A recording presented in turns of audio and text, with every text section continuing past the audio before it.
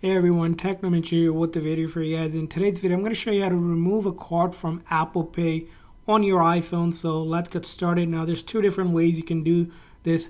First, and the easy way, it's by going into your setting. And then from your setting, you're going to scroll down until you find Wallet and Apple Pay. You're going to tap on there.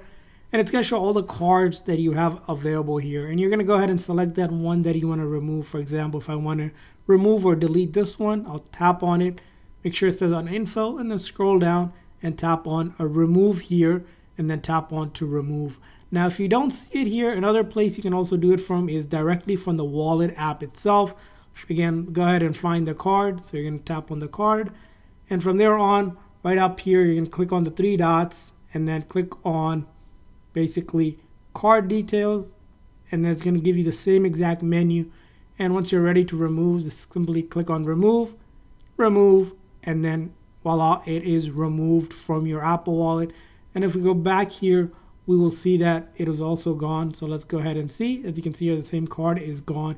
It's no longer on my phone. So that's how you can remove or delete a card from Apple Pay on your iPhone. I hope this video was helpful. If so, please consider the like and subscribe button for more tips and tricks for your iPhone. We'll see you guys next time.